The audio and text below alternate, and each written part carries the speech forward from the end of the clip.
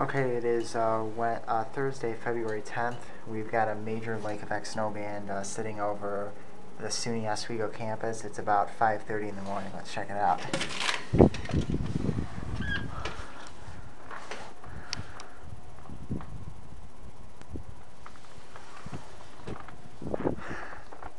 There was virtually nothing out here as of 3 o'clock in the morning. Actually, the snow began lightly at around 2:30 in the morning and became heavy about 45 minutes ago.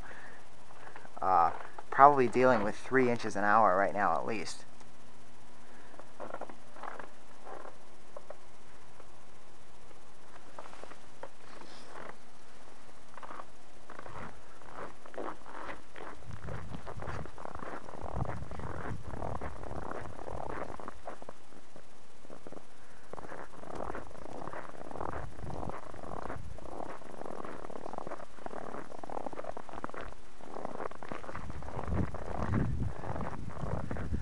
We've been detecting a lot of lightning in this evening too, so I haven't seen any over the campus yet, but we've detected it on radar.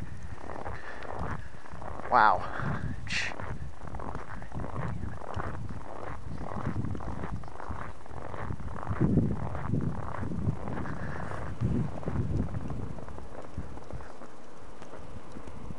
Okay, there you have it. Low visibility, major lake-effect snowband hitting campus.